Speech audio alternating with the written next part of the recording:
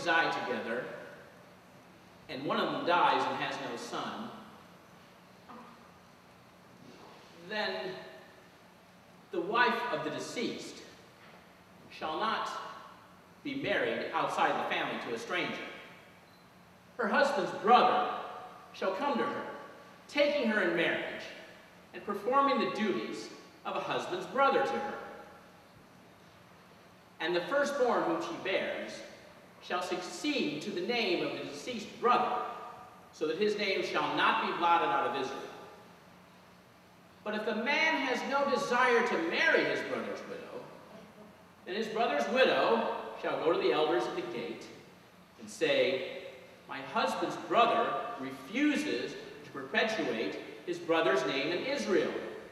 He refuses to perform the duties of a husband's brother to me. The elders shall summon him and speak to him. If he persists, saying, I have no desire to marry her,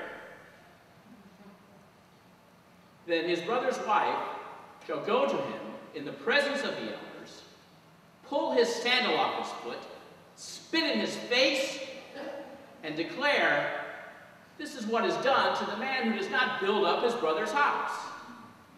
Throughout Israel, his family will be known as the house of him whose sandal was pulled off.